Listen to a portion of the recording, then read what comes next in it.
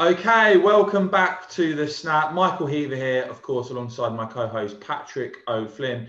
Patrick, lots to talk about today, but we're going to start off, I think, with GB News. Nigel Farage, of course, with a new show on GB News. Obviously, you've got had a lot of experience over the years in terms of the media world. Patrick, what do you make of GB News so far? What do you make of this announcement, of this new show that debuted yesterday from Nigel Farage on GB News? Well, I think it's an important step forward for GB News. Nigel's show that he did on Sunday was certainly one of the most appreciated and watched of the shows, and with Dehenna Davison and Paul Embry, and they seem to cover issues in an interesting way. I think you saw the benefit of Nigel's, whatever it was, 3 years doing that LBC radio show every day, and that he's someone with a bit of definition, cut through, very punchy. And I think, to be honest, GB News needed that because it was slightly sinking into a morass of too many programs covering the same ground. It was kind of like watching a perpetual, slightly right of centre version of Newsnight, where everyone was sort of taking a spin on the same stories of the day. And you need characters with bigger definition and bigger punch. And I think Nigel will give them that. Yeah, I certainly think it's the way forward. They need big personalities really driving that programming, because I think there is definitely a space for it, Patrick. I mean, I know from people that watch the Snap, there's a lot of excitement about GB News. Obviously, there were some teething problems. That was always bound to happen, I think. Launching an operation of that size is not an easy thing to do. I certainly think, as I said, that Nigel having that show now lays a decent foundation. But as you say, I mean, I think one of the feedbacks I've been getting is people would like to actually see an alternative to the BBC 6 o'clock news, for instance, an actual dedicated news programme, not just that format of people sat there talking. But look, at the end of the day, with Andrew Neil there as chairman, I think, there's definitely an opportunity there for GB News to grow. And as I said, it'll be interesting to see now if there's a shake-up of other shows, if there's news presenters on. But I certainly think, I remember you saying before it launched, Patrick, we have to give GB News the benefit of the doubt. Yes, mistakes will be made. But as I said, I think this show and the feedback I've been getting certainly is that having Nigel back in that show is really a one-back support from people who are starting to be a bit shaky when it came to their approach to GB News, whether they were watching it or not. Yeah, and I think you're right that they need news bulletins, even if they're only 10 to 15 minutes, maybe 3 times a day, 1 o'clock, 6 o'clock, 10 o'clock. I also would like to see more definition between the different programs that they do. So, for instance, I'd like they could do 1 hour twice a week show called something like Criminal Justice, about the law and order scams, soft sentencing, people coming out to reoffend, foreign nationals coming over to commit crime, low rape convictions, whatever it would be. I don't think there's a show like that on the other channels. I think that would get an audience. Maybe they could do a show called Border Control to report on the chaotic state of the immigration system. But again, from the point of view of more rigor into the system, which you wouldn't get on other channels too. They could do, the way new technology could benefit people, a sort of their version of a gadget show. They need more differentiation. You can't just expect people to watch hour after hour of the same 3 or 4 issues of the day being knocked around by talking heads. It's all fine for an hour, and I suspect Nigel will do the best hour of that daily. But then you need different angles and slants in order to retain the audience. So I hope they address that before. I think they'll do a big hard launch early in the autumn. Well, you mentioned immigration chaos there, Patrick, and Monday, we now know we saw at least 430 illegal migrants crossing the channel on small boats. That is a new record for a single day. And just to give the context now, we're nearly at 8,000 people who have used this route already this year. To give the context of that, 8,417 was the number in 2020 who used the small boat route across the channel legally. That was up from 1,850 in 2019. In 2018, it was 297 people for the entire year. So we've seen this escalate. We've seen the numbers explode year after year, but that really does say it all for me. The fact that you had on Monday 430 people crossing the channel illegally via small boats. Back in 2018, it was 297 for the entire year. Patrick, this problem is getting worse and worse. It is, and on that trajectory, people talk about exponential growth in the context of COVID, in the context of irregular migration and abusing the immigration and asylum system. Given another couple of years of growth like this, and the numbers will be quite staggering. So, a year ago, the government said it had reached agreements with France, implementing other policies with the aim of completely shutting this route down. Well, the opposite has happened. It's out of control.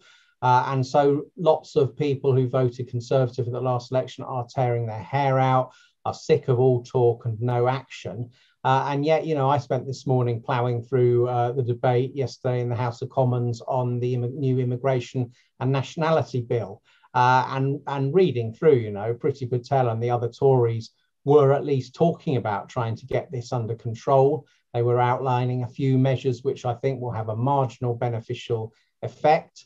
They haven't ruled out the key measure, I think, which is offshore processing. But if you looked at the Labour contributions, the SNP contributions, the Lib Dem contributions, they were just obsessed with the rights of people to come into our country. None of them even mentioned the impact on our existing communities and way of life. So, if we tear our hair out about the Tories being all talk and no action, but if you look at what the alternative is, it's 10 times worse. Yeah, and I mean, this feeds into the polls that we're seeing now, Patrick. Lots of talk from left-wing commentariat who spend far too much time on Twitter and are basically wrong on most of the predictions they make, if not all. There was this narrative that was pushed not that long ago, quite recently, that the Tories were losing the culture war and that Labour was sort of turning the tide of mass public support. Well, the most recent YouGov poll that has just come out has the Conservatives up 2 points on 44% compared to Labour on 31. So extending their lead to 13 points. And it's just fascinating. It's something we talk about regularly here on the Snap, Patrick. But, the gap between the narrative, the delusional narrative, really, that some talk versus mainstream British public opinion, it continues. Yeah, so Labour being a party in effect proposing zero immigration controls and saying that everybody decent who's not racist should be kneeling down and taking the knee. And as you say, the fashionable commentators seizing on sort of signs of taking the knee becoming more popular. I think a few people were telling pollsters what they knew they were meant to say.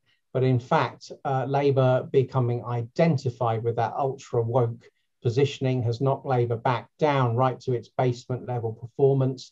The Tories, to the extent they did resist the knee taking, I think have benefited and have had a little bounce, and that will be particularly true in the more working class red wall areas. So the commentariat has called it wrong again. And the fact is, things haven't been going that well for the government. The Freedom Day announcement seems to have been polluted by this idea of compulsory vaccine passports to get into a nightclub in late autumn, which I personally doubt will ever happen. There was the issue of Boris Johnson trying to exempt himself from the rules and then U-turning. But all these missteps and mishappenings, they won't register in the polls because Keir Starmer's leadership of the Labour Party is inept, is substandard. He hasn't connected, as we have said from word go on this podcast. He's not going to be Prime Minister. Everyone knows that. And while we're stuck in this holding pattern, the government can almost get anything wrong because Labour is so far away from being a potential alternative government. Yeah, I mean, the Brexit legacy really does live on. When you dig into the YouGov poll, for instance, it actually shows you, it backs up what we've been saying about this coalition that the Conservatives have built up. It shows you, in this YouGov poll, 70% of Leavers currently intend to vote Conservative. Only 11% of Leavers currently intend to vote Labour. But when it comes to Remainers, fewer than half, only 46% of Remainers currently intending to vote Labour, and 23% of Remainers intending to vote Conservative. Something else, which again we've highlighted, is this trend of working class voters. 47% of working class Brits currently backing the Tories. That's an 18-point lead over Labour. You know, Keir Starmer's leadership was saved by a few hundred votes in that Batley and Spen by-election. But these numbers across the board are absolutely diabolical for the Labour Party. Yeah, it's the basic facts of life of British politics now is the Conservatives have assembled a winning coalition. Parts of it may grumble, become very annoyed with the Tories at times, but faced with a forced choice at a general election of a Conservative government led by Boris Johnson or a Labour one led by Keir Starmer, they're going to stick with the Tories all day long. And Labour leavers remember Keir Starmer at the 2017 general election promising Labour would respect the referendum result. A year or so later, he was conspiring to push on a second referendum to overturn things and keep us in the EU. That kind of treachery doesn't get forgiven, particularly not when the person trying to be forgiven is such a wooden communicator, zero charisma. And people keep telling me they're fed up of Keir Starmer just nitpicking, unnecessary nitpicking about what was obviously a tough thing, this battling against COVID, offering no worked out policies of his own whatsoever. They've already made their mind up about him. Well, as ever, guys, hope you enjoyed this show. Make sure you hit subscribe and the bell so you don't miss the next episode of The Stamp. Myself and Patrick will be back soon. Thanks, guys. See you soon, everyone.